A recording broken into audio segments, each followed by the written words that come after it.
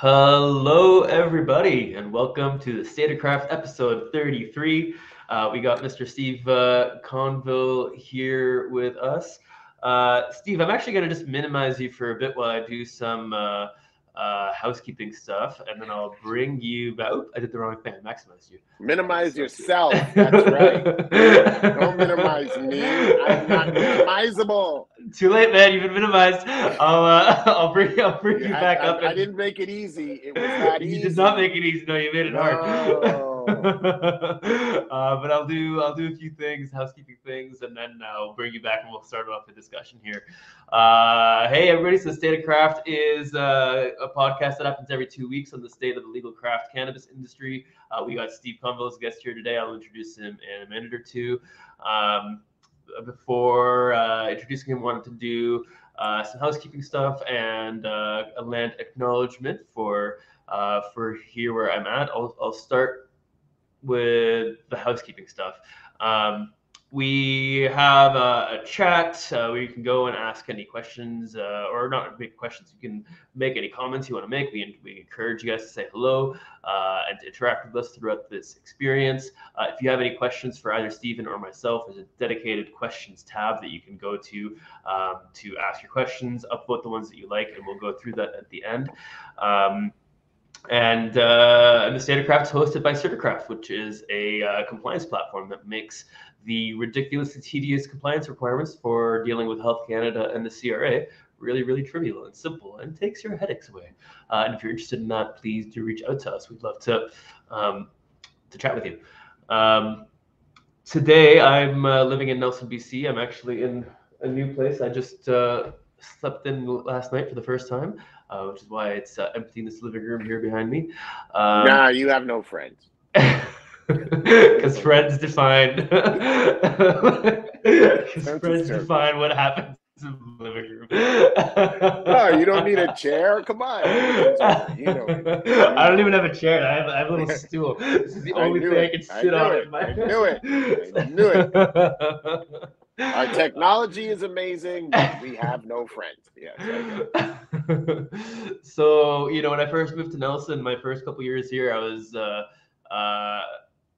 a little confused. I didn't see any Indigenous people here, and I'd come from Vancouver, where I lived in a fairly Indigenous neighborhood, where I was interacting with the Indigenous people on a daily basis, and I kept asking people here, predominantly white, why I never saw anybody Indigenous, and every time I'd ask somebody, they'd be like, "That's interesting. I never thought about that. I don't actually know." And my second year here, I met somebody who did know the answer, who had worked with one of the matriarchs in the local Sinaiaks people here. And the answer is pretty simple: massacre. There's a scalping program in the 1800s that took a population of thousands down to under 10. And that's why in this region, there is not much of an Indigenous presence relative to what it once was. So I do live in the unceded territories of the Sinaiaks people and through intermarriage, the Tanaha people. And the history here is pretty grim and dire, and it's a history that is echoed in a lot of different places in Canada, though there are other places that have somewhat different histories. So not all that are quite that fucked, but many that are. And I encourage you, whoever you are, wherever you might be, to take the time to learn about the history of the First Peoples in your area, because that's the first step to any kind of meaningful reconciliation. And with that depressing topic, we'll bring Stephen back up here. No. Listen. First of all, I don't see that as a depressing topic. I mean, facts are facts. Reality is reality, and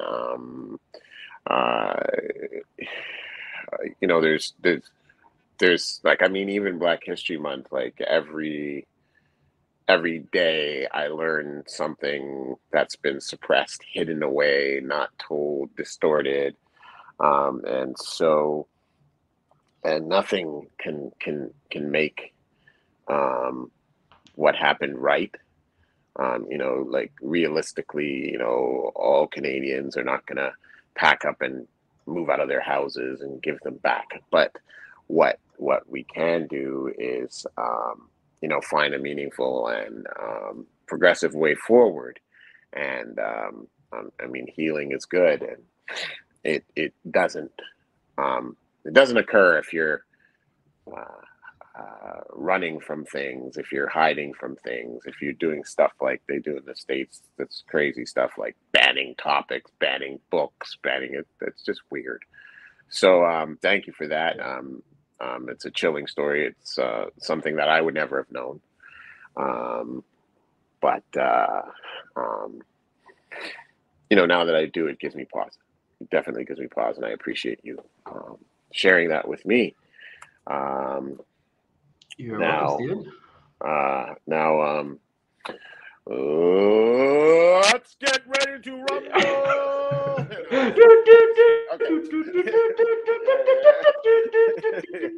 Y'all ready for this? Yeah. Yeah. So let's get after it, okay? We're not here to play around. We're two very serious individuals with a very serious topic, or a set of topics, and so I'm all ears, my man. It was great to meet you at Lyft, and and I consider you a friend and an ally in this wonderful industry that is being constructed by who I don't know, but it's and we're here, we're together, and it's great to be on a panel with you. I don't even know what we were talking about, but I know I was moderating. I didn't feel I got anywhere, but where we did get, I think we had a bond because you at least answered me forthrightly and honestly, whereas others were tiptoeing. And seeing that we're not tiptoers, let's go.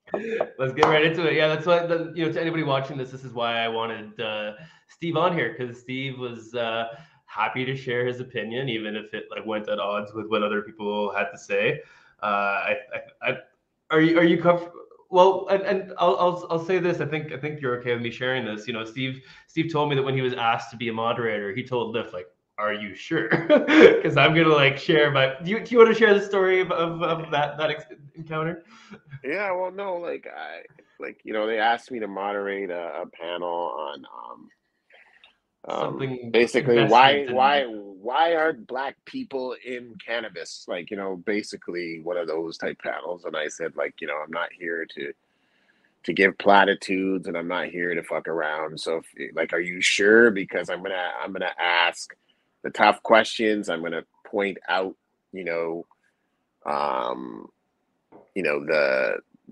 lip service, because I'm not one for lip service. If there's not depth to a statement, I will challenge it.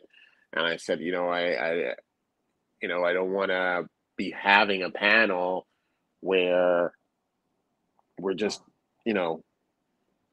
full of shit and we're not actually engaging the subject matter. And to his credit, Barry, he said, no, I want the real deal. That's why I asked you.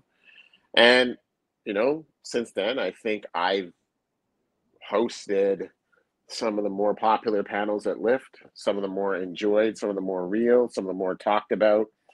And I think it's because I'm not going to say,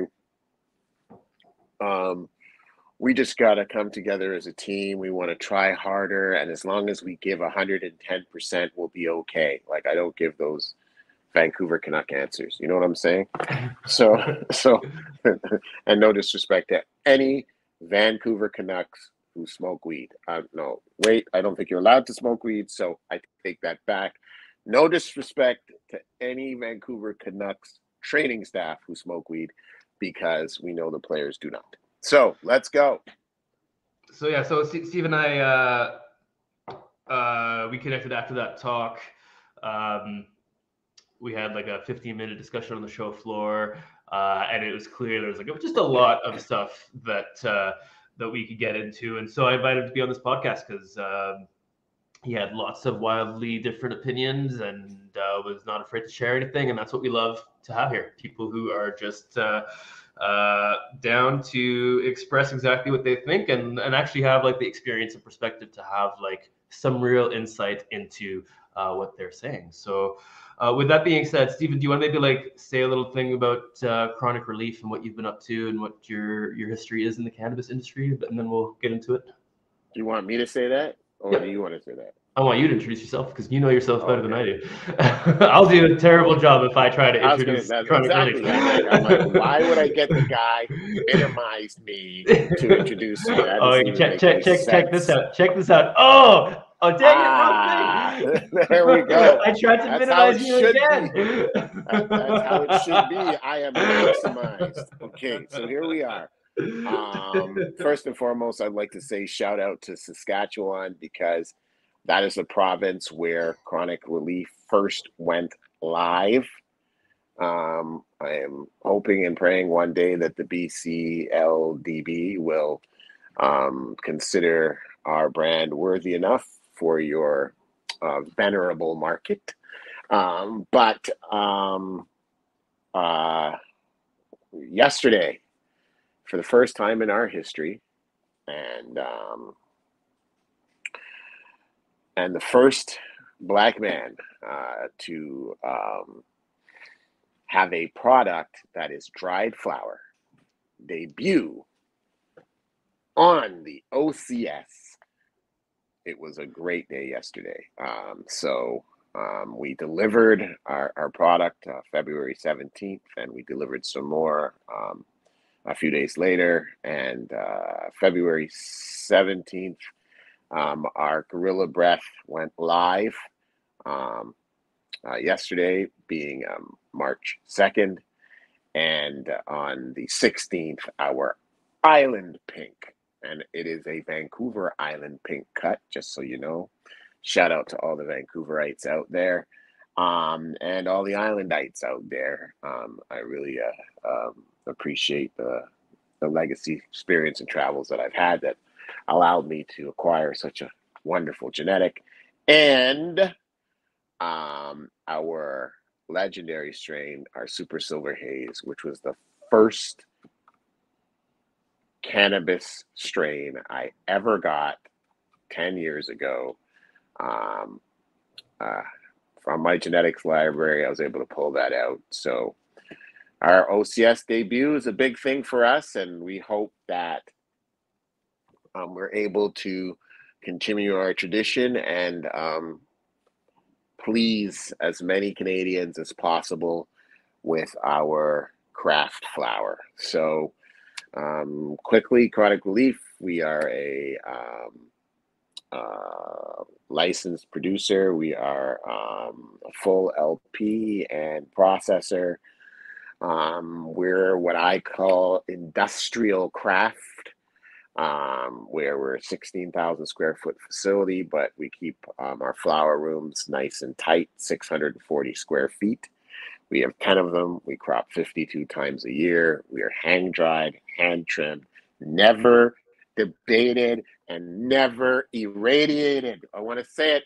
We don't debate and we don't irradiate. Well, actually, we do debate, because you and I will probably get into a few arguments as the day goes on. But I will never irradiate my weed, and I will never irradiate you. And we flush well, 10 to 14 days. We hang dry and hand trim. Our small buds are nicer than a lot of swaggy big buds I've seen. So, yeah, cool. That's us. We got a lot of genetics. We love them. We pheno hunt like hell. 18 months, 2 years for a strain to crack our lineup. And I think total cultivars in my library and in my mother's probably have over 1,200. So cool, man. That's who we are, and congrats we're on getting down, and we're excited. Congrats on getting out into the market for the first time. That's huge. I also didn't realize that you guys had your production space broken down into 600-ish square foot rooms. That's pretty cool too. That you guys are like treating these individual environments within your space akin to a craft grow, and doing it all in that hand processed way. That's you've talked about industrial craft before, but I didn't know any of those details. So That's cool to hear.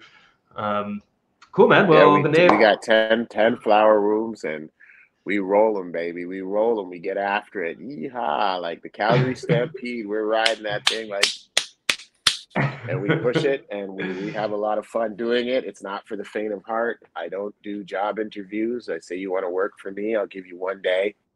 If you survive a day, I'll give you 3 weeks. If you survive 3 weeks, then we'll give you 3 months. If you survive 3 months, you're hired. That's the way it goes. Great. That's cool. Especially for a job where your work speaks a lot more than, what you can say on paper. Yes.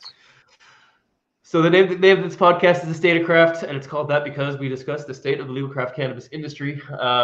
And Stephen, you and I have had a lot to talk about with the shortcomings of the industry and the challenges that are making it really hard for craft cannabis producers to have to survive, let alone thrive. But before we get into that, I'm just curious: is there anything that you think is actually going well in the legal craft cannabis industry? Well,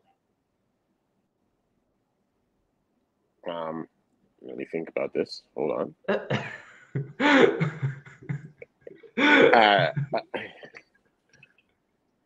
Okay, so, well, okay, so one thing that's really good about the legal craft industry is it's legal. And I don't want to overstate the obvious, but what was a fantastic experience is pulling out of the facility with 50 kg of weed in my vehicle, driving it for sale to another LP, and thinking in my mind, I got over 100 pounds of weed in this car, and it is 100% legal. And that is an amazing feeling. I had my paperwork, everything was done, and I did the transfer, and we signed, and I was thinking to myself, this is mucho cool. Like, this is really, really cool, right? So, I mean, from that standpoint, that we have a legal cannabis industry in Canada, this is amazing. And it's not something that we should gloss over, glean over. We're not waiting for bam, bam, bam. Like, none of that. Like, I have, including my temporary workers, up to 50 people employed. We've got salary. We can't afford benefits. Okay, government, that's a problem. But I'd love to be able to give my workers benefits. Note to yourselves, I would love to be able to give my workers benefits, but I cannot afford it right now. But the fact that people are able to make contributions to CPP and OAS and, I'm guessing OAS is Ontario's CPP equivalent type thing. Yeah, it's old age security. Okay. Okay. And for those of you who aren't Canadian, CPP is Canadian Pension Plan. Yes. And for those of you who are not Canadian, why are you not Canadian? We've got our problems, but it's a great place. You meet people like Sammy, and like, where else are you going to meet people like Sammy? And with snow in the background and no friends and no furniture, come to Canada and be Sammy's friend, because look at him, he's all alone. But what I'm trying to say is, like, weed is legal in Canada, and this is great. Like, this is great. You do business with the regulators or the provincial bodies, and you don't have to worry about collecting your pay, okay? Because this is also something that, we should, celebrate in this industry is, when you're dealing with the provinces, they pay, and you don't have to have a collection practice or anything like that. And those are good things. So that type of infrastructure is great. Yeah. But as it is a new industry, we're running out of positives. quite quickly. It's hard. Not going to Yeah. pull any punches. A lot of it was not thought about understanding how cannabis works. What was thought was, we're going to get this amazing new sin. We're going to legalize it. People are going to rush to it. And we are going to tax the shit out of it. And we're going to make so much money in tax revenue that it's going to be great, right?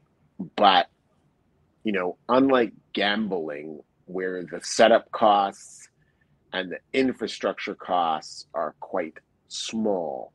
Now, don't get me wrong. Some guy at Caesars is saying, "Are you crazy, motherfucker? Have you seen our palace?" No. Okay, I get it. I know. But what I mean is, you need a table and some chairs and a dealer, okay? Weed is a very, very capital intensive business where, you know, Where it's all that money's being agriculture. Yeah, and it's all yeah, being spent up front, and you can't make any front money until like at least 6 months after you've after, spent all that money and built all that facility that you got right. going on. Yeah, it's And God bless the provinces, but you know, shout out to the BCLDD, who is a faster payer than Ontario. But like, you know, by the time I get my first check from Ontario, and thank God I'm getting one, and I'm very appreciative to be able to do business with the province, but my tongue is literally on the floor. I'm out of credit cards to pay payroll. I am like, you know, it is it is a long haul, and you've got to be at full salary and full cost long before you get your first paycheck, and I don't think that that's understood. I think it, like, people just think like you're growing weed and it's just raining cash, and you know, and there are dancing girls and videos and rappers and I guess gold chains, and like everybody's just like rolling in it, but that's not the case. It's high cost agriculture, and if done right, there are very good rewards, but it's very hard to do it right with all of the regulations, so on and so forth. So when you say 6 months, for many of us, it was 4 and 5 years of waiting, but you had to have your lease done. So you've been paying a lease on a place for 4 or 5 years. Your power costs gradually increase. You're paying these rental increases, or if you own the building, you're paying mortgage after mortgage and property tax after property tax. And by the time you've been licensed and approved, then they did this thing where they said, okay, well, you can't sell to us. You have to sell to the wholesale market. But there really is no wholesale market because there's yeah, one buyer. yeah, There's yeah. one, no, I shouldn't disrespect. It's 1.5 buyers, right? So you've got, like, you know, the major provinces, which work out to be like a half, and then you've got Ontario, and then you've got the Maritimes and all that type of stuff, which I'm not trying to disrespect. Obviously, they're cannabis and cannabis consumers, cannabis buyers. They have a cannabis market. Not being disrespectful, but we're a premium craft grower, so we put our stuff in glass jars. That makes them heavy. The pallets are heavy. It's not realistic for us to be able to ship to the Maritimes for smaller orders. It will put us out of business. Just those logistics things that people haven't really thought about. And so as a result, um, it is tough because, you know, you're not talking about 6 months, Sammy. As I said, for some people, it's been 72 months. And Yeah. then they started. And then they're told they can't sell to the guaranteed payer. So then you're in this piranha infested wholesale market where Yeah, people where are you're just selling to your competitors. right to build their brand with your weed, and then Like, it's just madness. And then they don't pay you, and yeah, it was like wild, right? And so now I'm at the finish line, which is really the starting line, and you're just so exhausted. And and then you've got excise and membership fees, and then there's the markups by the provinces, and you know, like I like, look, I'm about to start exotic dancing, like really, like that's like it to generate revenue, like, and the problem is that I'm not as felt as I once were, so it's like, when do I get a moment to do sit-ups so that I could get a return on the entertainment I'm going to be providing? Like, I just, it's frustrating. Well, I think that's a very poignant way to put it. That's the reality that a lot of people have been facing. It's just like bill after bill after bill after bill after bill after bill after bill after bill after bill after. Oh, here's a chance to make some money. I can finally sell my stuff. Oh, the only buyers are my competitors, and they don't want me to succeed. Fuck. And that's just the reality of like so many people who are on that smaller scale. Um, Yeah. so that's interesting that like everything that you've shared is literally the same exact stuff that we're hearing from people who aren't at that 16,000 square foot range, but in like the 2,000, 3,000 square foot range. So it's an identical story that you've shared here as everybody else. And just to clarify, the 6 months that I was talking about wasn't from like the start of your journey. It was from having your license and starting to produce cannabis as a licensed facility. Um, so that it basically takes 6 months to even have a crop period once you've started producing that you can reliably. Yes, but I mean, think about it. Um, I had a bit of more foresight and intuitive gut feeling experiences. So um, I took advantage of the one-time amnesty transfer, so I was able to bring in active genetics. If I didn't bring in active genetics, I can tell you right now, I wouldn't be here today. Yeah. Because even though I was dealing with the piranhas, at least I was able to sell some stuff at below cost or at cost just to pay some bills. But imagine you waited 4 or 5 years to get your license, you get your license, and then you have no weed. You got to go find someone to sell you weed so that you can start to grow weed. And then they're not really your friends. And then what you don't realize is that weed without a listing has no value. It could be the greatest weed in the world, but if there's not a listing matched up against that weed, and there's a shift change at my facility, so if I just keep waving, it's not because I miss you, Sammy. It's just I'm saying bye to people. But like, that took me a while to learn. Like, I've grown some great weed, but unless there's a provincial listing and people are short on their inventory to supply a regulator, your weed is worthless because there's really one buyer. And that's where it's really tough for the micros, because if you see my gut, but maybe it's because I'm a black man and I'm inherently nervous of all kinds of things, right? Um, all of the experts. Why would you bring your mother room? Why would you bring a nursery? Just turn that all into flower space. Turn it all into flower space and grow.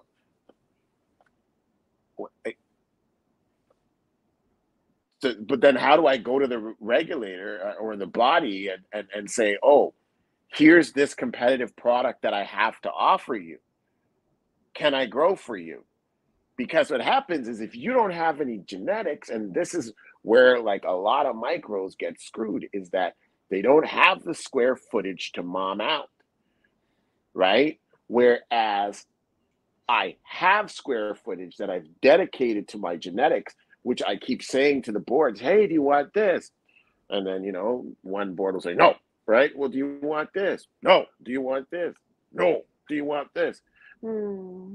maybe. Oh, well, how about this? How about this? How about this? How about this? And then eventually they say, yeah, send that, send that. Okay, fine. But if you don't have your own genetics, then you're relying on somebody else to sell you genetics that the provincial board wants. Well, what do you do? Do you get a commitment that they're going to buy it and then grow? Well, it's too late. They want it in 60 days or 30 days. Yeah. Or do you grow a bunch of stuff and then hope that they want it? Well, what if they say no? Now you're Yeah. selling it below cost to some dude who has the listing, renames it, and makes a bundle. That's the rough part of this. It's very predatory. It's very, very hard, and it's not for the faint of heart. You really got to be a jungle cat, and that's why, like, being a full LP, even though we're still craft, my costs are way higher than a micro. I'm going to tell you that. It's a wow, way higher, but my options are more. So we're going to see in the end, because maybe none of us survive, but if I do survive, and I should say, like, my therapist says to say when I do survive, well then, then we can give some telling advice, and that's maybe when you micros pool. So, and I know you want to be a bad man, you want to be a bad woman, you want to be that legend, right? But in this system, you're not really allowed to do that, right? So, what I would say is, you partner with a nursery, and 3 micros or 4 micros come together. You want individuality, so each of you grow a different strain per cycle, but you fight to get that. Cycle, everything from one cycle approved at the same time, so that you're all using economies of scale, and you're throwing fists together. That's just an idea. I don't want any revenue or royalties if it works. You know what I mean? Just get at Sammy and just say, Sammy, there's this guy on your thing, and he said a few things, and we tried it, and now we're rich. So we're having this party, Canada weekend, and you're both invited.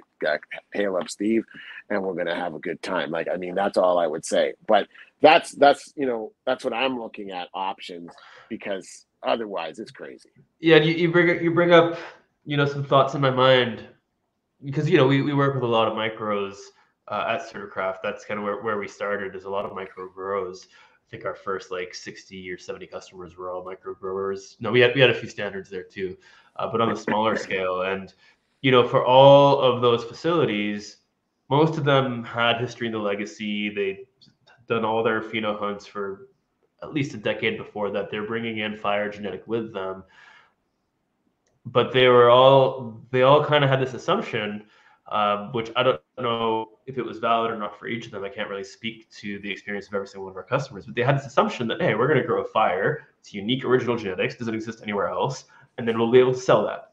And now you're making me think, like, I wonder how many of those people found after growing all that weed that actually they couldn't sell that fire genetics just because they couldn't reach the right person to get a listing at.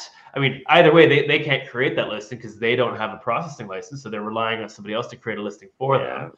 And yeah, that was an angle I hadn't really considered, about how much that can really damage somebody. And and it's a reasonable assumption to make that, hey, if I have original genetics that's fire, that people love, that I won't have any problem selling this.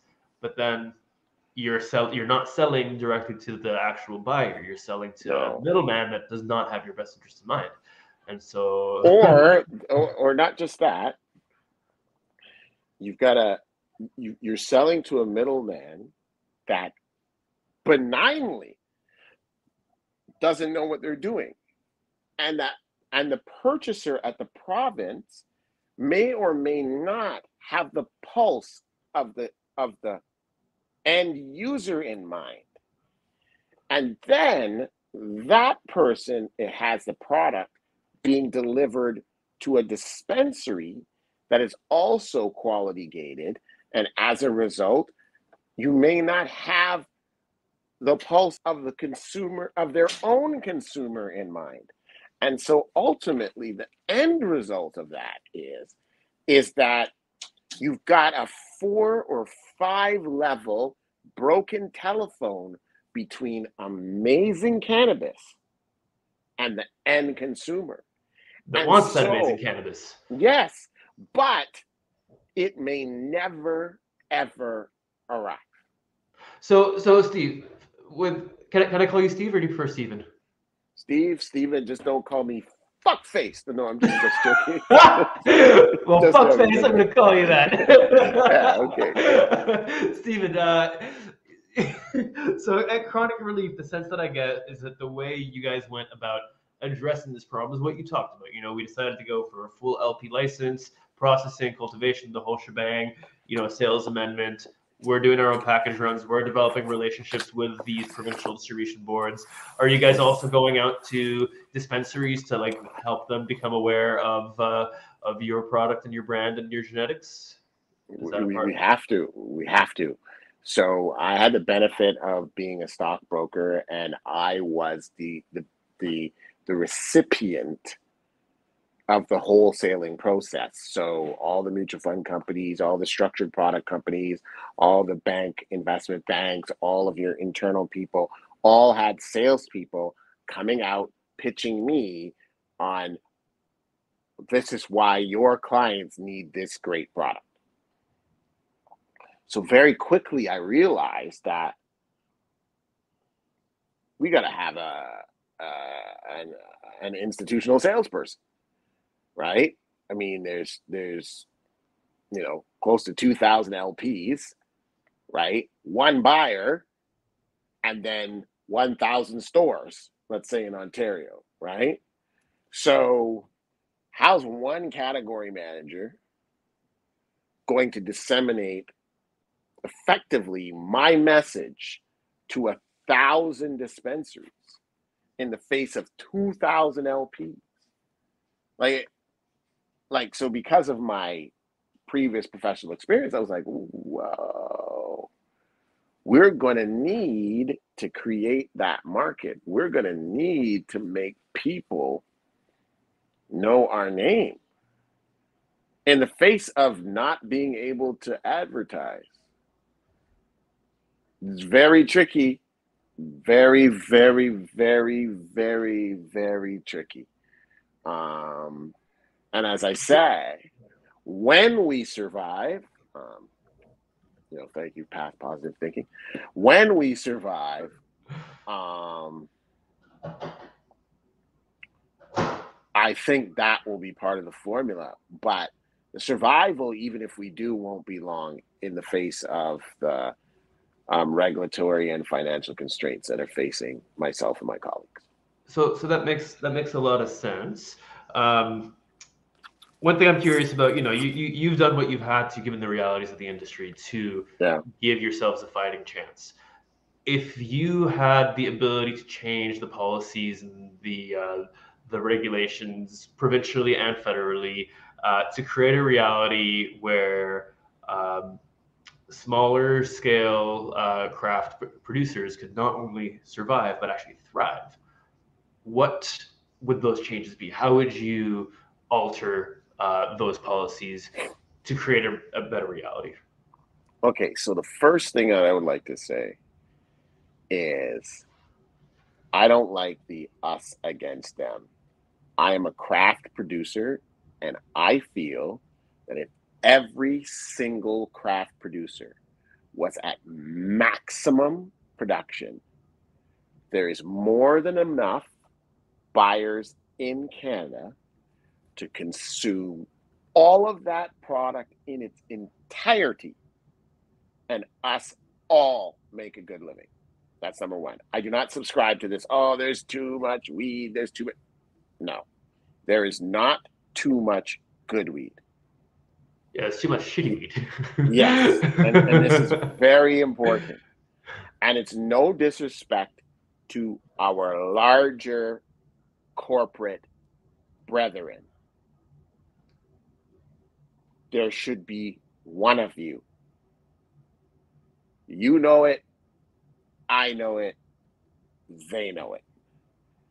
You cannot lose $1 billion, $2 billion, $600 million a quarter and call that a business.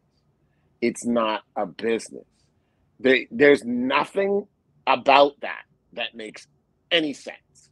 There's no, oh, don't worry, when the US border opens up, it presupposes that US people want to buy shitty weed. No one wants to buy shitty weed at premium prices. It just doesn't make sense. But what you have is, because there's such a large block of excise payer and provincial distributor markup,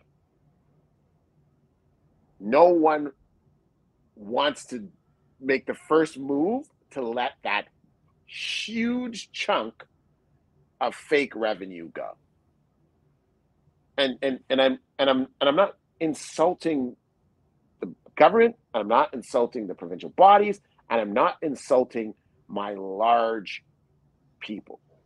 But if you put that math in front of a 12-year-old and didn't tell them what business it was for, they would say this makes no sense. And because the public capital market shareholder is subsidized. Oh, you disappeared your video. Yeah, someone from Hamilton called. Whoever you are, it's not right. I don't know who it is. You're from Hamilton. I don't like the Hamilton Tiger Cats. I don't like Hamilton, and I would appreciate it if you did not call again. And I don't know how, it's like my camera is off. Okay, I'm back. Whoever you were, stop it. It's just rude. So, we're in a situation where people are like, there's too much weed, there's too much. No, there's too much publicly traded, subsidized bad weed, right? And I saw a guy screaming about pay to play and all this type of stuff. And it's not that I capitalism is capitalism, and I'm not saying I have a problem. I'm not casting any moral judgment. But the problem with the current pay to play models is that.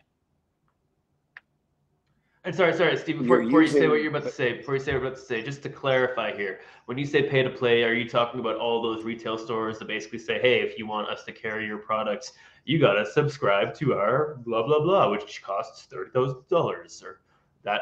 Yes, that type of stuff. Because what it's doing is it's not a true economic model. I'm just talking from a pure business. I'm not judging anyone. I'm not pointing fingers and saying you buggers. No, I'm just saying what you have is a redistribution of fake earned capital subsidizing a mediocre performance. So what it's doing is it's crowding out talent, it's choking talent, right? And all I'm saying is once these markets, once these structures that there's just nothing you can do to make those companies make money. They're done, right? And again, there are amazing people who work there, amazing executives, amazing QA people, amazing HR people. And I do not want to wish poor finances on anyone. I don't want to wish these towns that have 95,000 workers, in these behemoth things. I don't want to wish those people unemployment. That's not what I'm talking about. I'm just talking about the sheer mathematics of this nonsense. Okay. What's happening is you've got the shelves crowded with inferior product that is using external money to keep that product on the shelf, which is creating an infrastructure that is addicted to that revenue, because the revenue is it's external. It's a flow through. So it's not sustainable. One day someone's going to say, what the fuck? I've lost like $60 trillion. Fuck you guys. I'm out. Right? And on that day, you're going to have a massive void on these provincial bodies, because these behemoths are taking up 40 and 50% of the shelf space. And in those large chunks of shelf space, they're paying these huge provincial markups, and they're paying this massive excise, which is really fake, because their losses are so big, their write-downs on the other side, the government's not making any money. You understand? It's all fake. It makes no sense. Okay. So are they actually selling? Because I can't imagine that 4 years in, if dispensaries aren't actually able to sell this shitty weed, I can't imagine that they would be continuing to buy the same product. No, the weed comes in, they're paying these royalty fees, these advice fees, these data collection fees, whatever the fees they're paying. Oh, because you're talking about pay to play specifically, right? Then what happens is they're paying for prominent display locations, they're paying for whatever, but then when the weed doesn't sell, they drop it on sale, and then it moves real quickly. Right?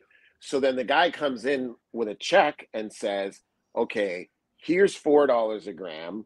It's here for $6 a gram. Sell it for $2 a gram. It flies off the shelf. So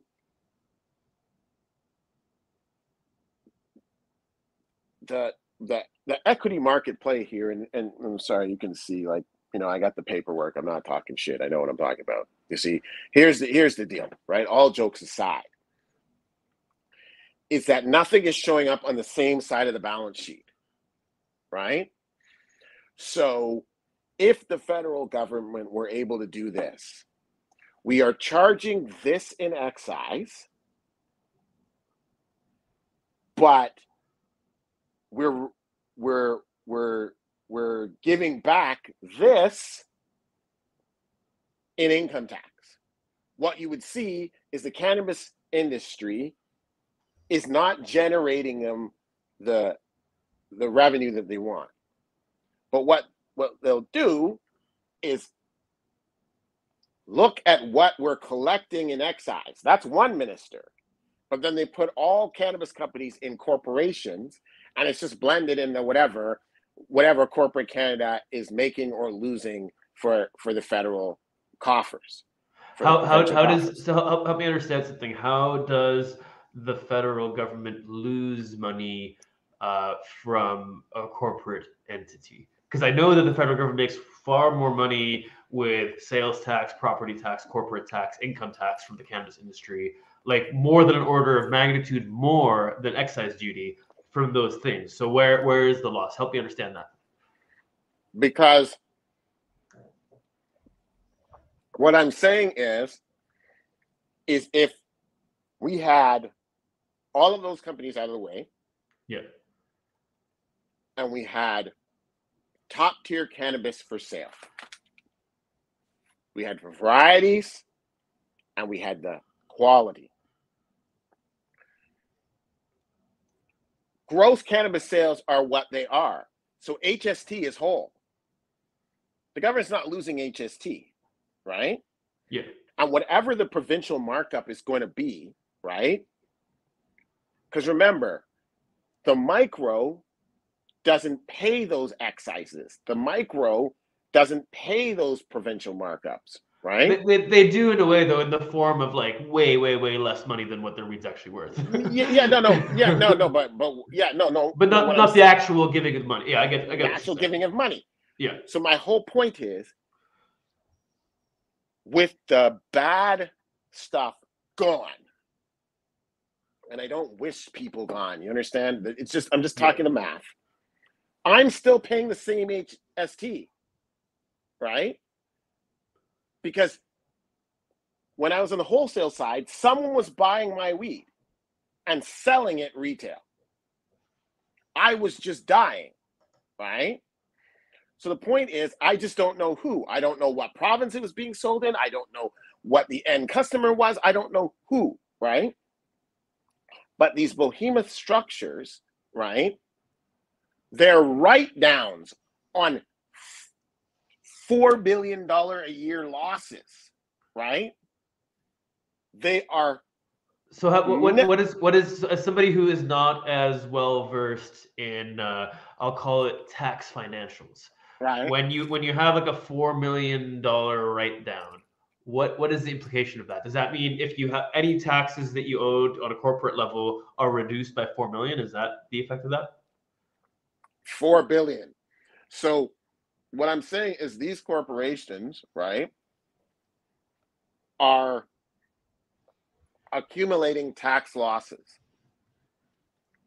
They would have to make money to 2095 before they would pay $1 of income tax. Got it. Okay. Whereas if you are a business person like me, and if my company could make 10 million, right? And I end up paying 3 million in taxes, I'm happy with my 7 million to pay my workers, to distribute to this, to distribute to that, and have some little thing left over for myself and my loved ones. Okay? Cool. But the total weed volume sales will not change. What will change is that people who have a chance of profitability will be in business, and we will all be paying taxes. I guarantee you, you're not going to be a small business and not pay tax, okay? Yeah. You're not going to be you're not going to come with no write down scheme and have CRA buy that shit. You're going to pay your fair share, okay? And all I'm saying is with a redistribution of who actually represents the sales in the cannabis industry, the government would net make more money, because these companies that have lost a total, like I think it's like the top 5 companies have lost a total of 29 billion since inception. There is never going to be a day where any of them will pay income tax. It's not happening. That's so interesting. I'd never ever considered all the shutdowns of those various facilities and the selling of like state-of-the-art facilities for like $2 million when they built it for $100 million. I'd never considered any of that resulting in, oh, we never have to pay a tax in a day of our lives.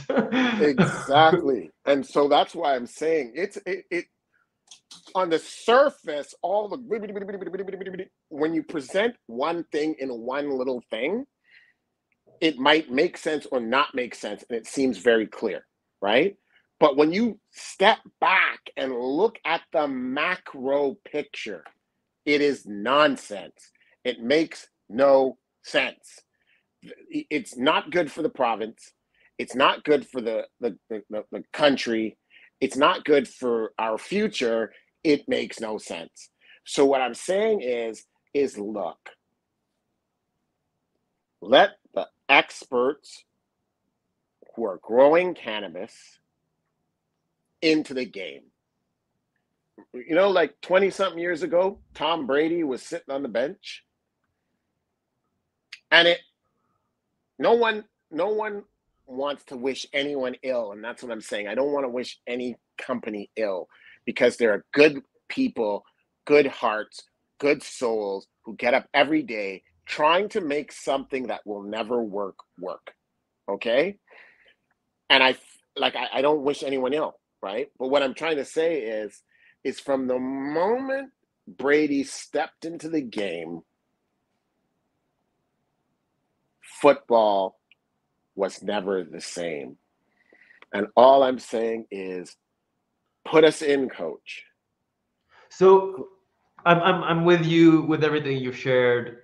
The gap that I feel like I have right now, and that I'd love to hear your perspective on. Yeah. How do you create that reality? How do you shift things so that these bigger companies that are entirely exist because they're living off of public investor money and that's it. How do you make it so that they are forced essentially to take a step back and create the space for the little guys who've been in the cannabis sector for decades, want to be in this regulated market but can't for a whole bunch of different reasons? How do you create that reality? What's the actual concrete steps that you think are realistic and possible, not necessarily gonna happen, but that are possible, not so far-fetched that we can't even consider that? Hold on, I'm looking for my wand. No, okay, look. Here's how it goes. Unfortunately,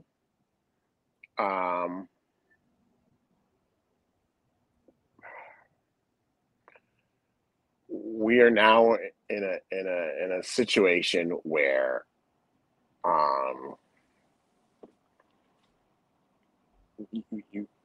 it's not like you can call an exterminator, or it's like it's market forces and demand and all that type of stuff. It's really up to the investors, who have to actually have an honest look and say, okay, do we realistically have an option here, right? That process takes time because no one wants to admit that they're wrong. People's livelihoods are at stake, people's stuff, and as long as there's breath, what's the beautiful part about being human? That's what I love to be human. Like, we want to make the impossible possible, and sometimes we do, right? Like that's what's great about like being alive, right? So someone says, hey, Conville, do you want to take a try at being CEO of X? Now I got to consider it, because I want to believe in me that I can, and I'm going to fight like hell to make sure that I do well by myself and I do well by my shareholders. Unfortunately, I don't think there is a magic wand. If there was some way to make the pay to play environment not possible, I don't think there's a way you can. I just don't think there is, right?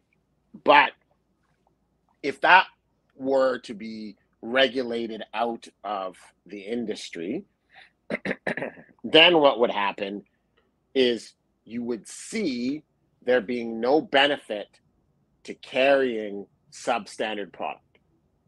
And once there's no benefit to carrying substandard product, then your store will now be judged upon market dynamics. Once that because it's in other words, Stephen, just want to make sure I'm understanding you correctly here. For a lot of these retail stores that are carrying this subpar cannabis, the reason they are able to is because they are guaranteed profitability from that pay to play model. Is that a correct assessment? And I wouldn't even say profitability. I think the word is more guaranteed survival. Survival. Okay. Because our our retail partners are struggling as well. Like they're dying, right?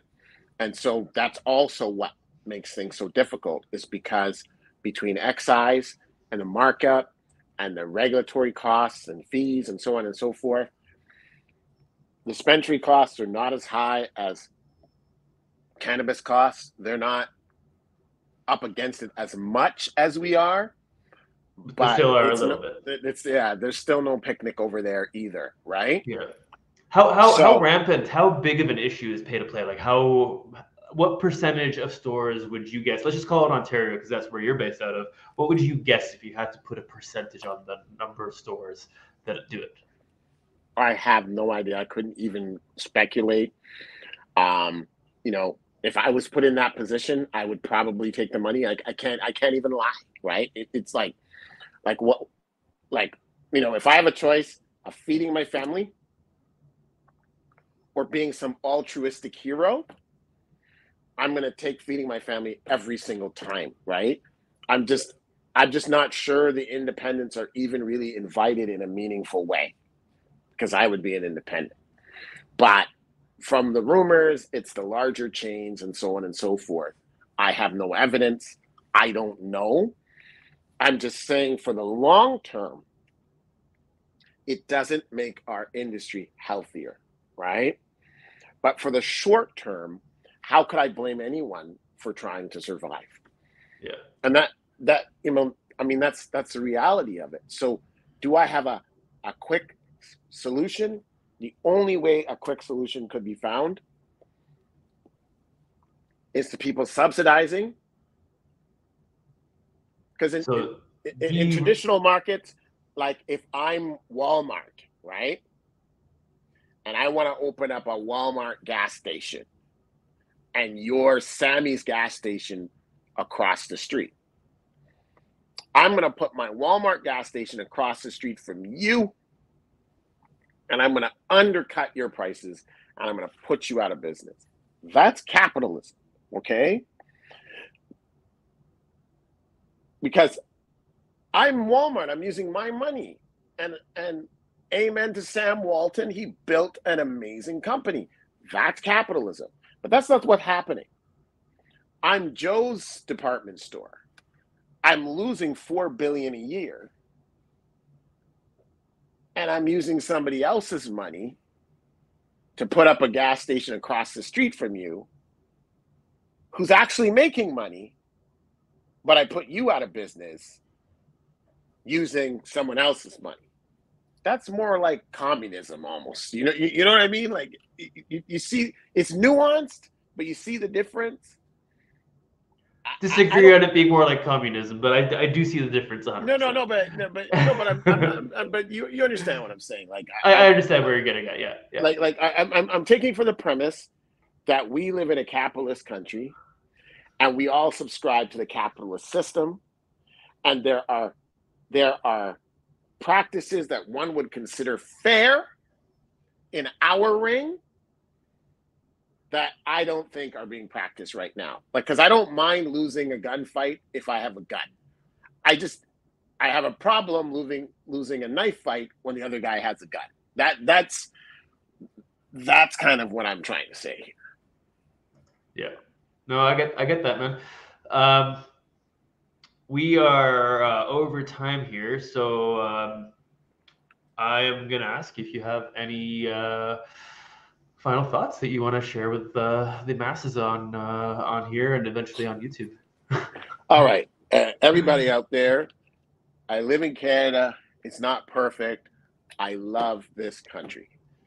There's all kind of shit that could be done better, you know. Pick a topic. COVID, what a mess. It could have been done better, but you know what? We're in Canada. We did our best, and you know what? I look at it and I go, hey, could be a lot worse. We've set up a legal system for weed. It's on good days horrible, but but but I live in Canada, and I believe in the long term, we're going to do our best to try to make it better. And I hope, as Path Positive would say, shout out, I know that when I'm still here to see these changes through, I will be a part of one of the more dynamic and beautiful cannabis industries in the world. I want to shout out every legacy grower who gets down every single day, who's passionate about plants, who's passionate about quality, who's passionate about genetics, who's passionate about terpenes, who's passionate about their craft, and who's passionate about their workers and their customers. I want to shout all of you out. Big up to yourselves. We've been doing it for a long time, and we want to be doing it for even longer. We just got to cross our fingers, hold our hands, and whatever your thought is on a divine entity, pray together and complain like hell and do what we can to push the needle forward. But I want to shout all you guys out, men and women, because without us, there's no industry. And big up to Certicraft, big up to all the people who are living and dying on the cannabis tip. And I want you to know that at least myself, I'm thinking about you, and I know that better days are coming. So thanks, my man, for having me out. I hope I was able to share something that No, this is great. some people have I value. learned some new stuff, man. I learned if I've been very deep in this industry for 5 years now, and had lots of these conversations. This is the 33rd such conversation, and yet I learned new things today, and that's pretty great. And I appreciate that. We were chatting before we went on air, and I told Steven I had no idea where this conversation was going to go. And he was like, neither do I. That's why I'm glad to be here. And I'm really stoked to learn a thing or two about, what it actually means. Like, the big thing for me has been like kind of realizing the mechanism by which these bigger players are doing things. And Earl said some stuff in the comments there. Earl Oliver, we've had him as a guest before in the past. He was disagreeing with the communism piece too, saying that's raw capitalism, and brought up the example of Uber, who deliberately lost $10 billion American before going public to try to obliterate the taxi industry. And that we unfortunately live in a society where a lot of capitalism isn't done in a manner that's ethical. There's a lot of dishonesty. No. And I get it. Shout out Earl. I'm see. What I'm saying is that, and I'm gonna, no disrespect to my insurance company, okay? No disrespect. Okay? Somehow the tone says a different message than the words. But you're about to be disrespected, so I'm gonna apologize in advance. Earl, what I'm talking about is nuanced, okay? And what I'm saying is that, have you ever tried to pay your insurance company late and maintain your insurance coverage? It doesn't happen. And that is true capitalism. But what happens with every hurricane, with every major forest fire, with every, you know what the insurance company does?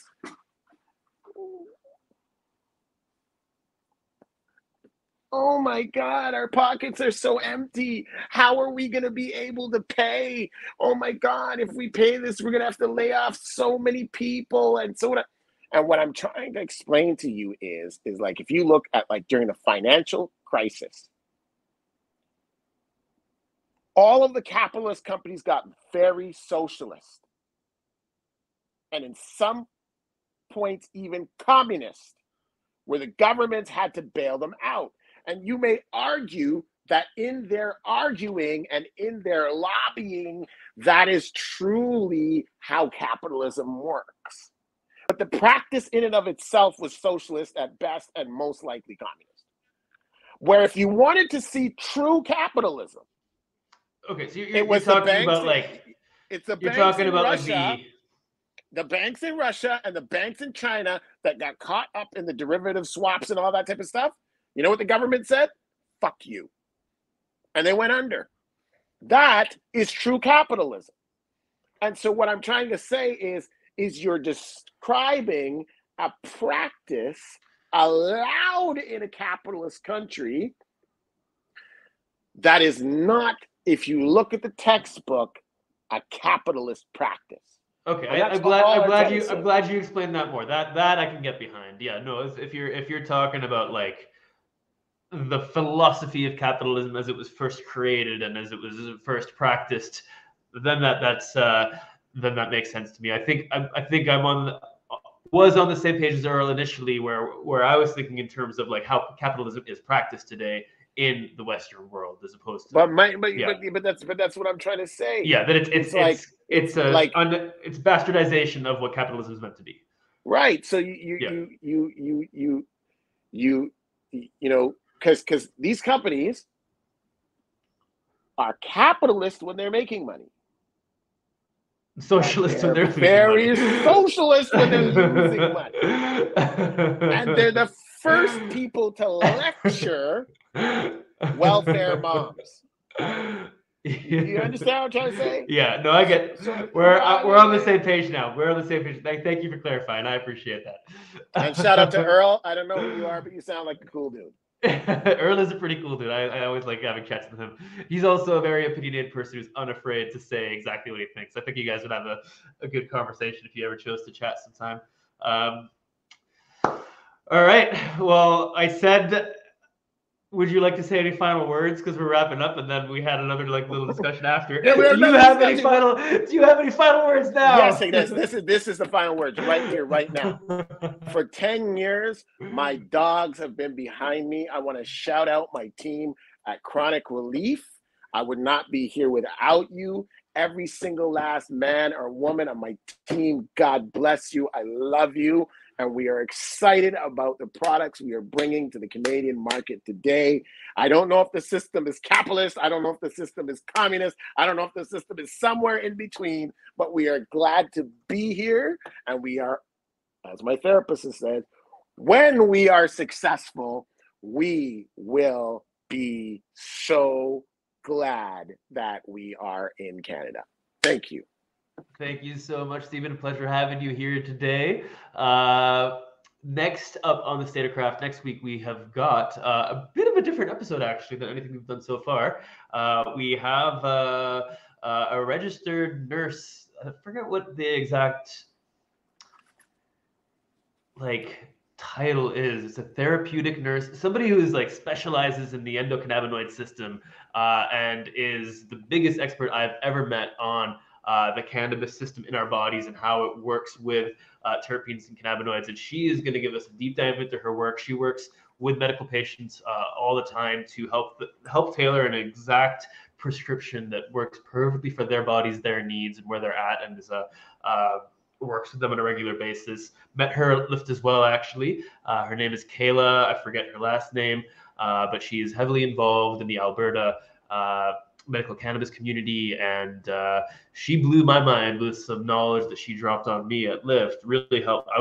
I had a bit of a rough time there with just a lot going on, and she helped me out with CBD being used in a way that I never thought it could be used. And anyway, because she blew my mind a few different times, and she's a very eloquent and capable person who does a lot of cool stuff in the cannabis space, I invited her to be on the podcast as well, and she is going to be our guest in 2 weeks. Shout out to her. That's amazing. My mom, RIP, was a registered nurse.